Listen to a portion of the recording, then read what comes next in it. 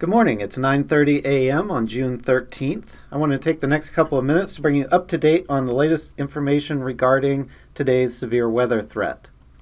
The main change for this morning is the Storm Prediction Center has upgraded most of our area to an enhanced risk. The confidence in severe weather is increasing, but we still have considerable uncertainty regarding the exact timing and location, and we'll discuss that a little bit in this briefing. It now looks like there may be two rounds of storms, one this afternoon and then another one later this evening into tonight. The biggest threat for significant straight line winds is with the second round tonight, but that also has the greatest uncertainty. Damaging winds will be the main threat, but heavy rain, hail, and tornadoes are all on the table. This is a map showing where the best chances of significant straight line winds will be within this dotted black line here, generally north of US 30.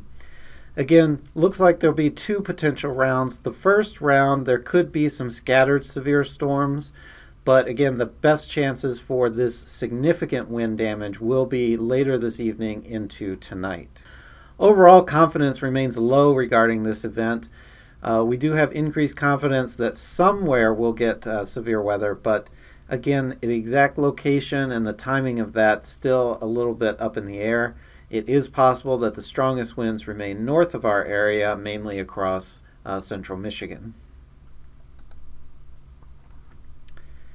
And we are expecting high heat and humidity still Tuesday into Wednesday. We'll have highs in the mid to upper 90s and heat indices well into the 100s.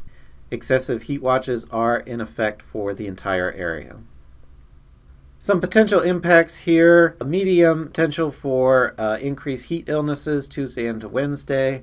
Also potential for power outages later today due to severe weather, which may cause some issues as we get into Tuesday and Wednesday due to the high heat.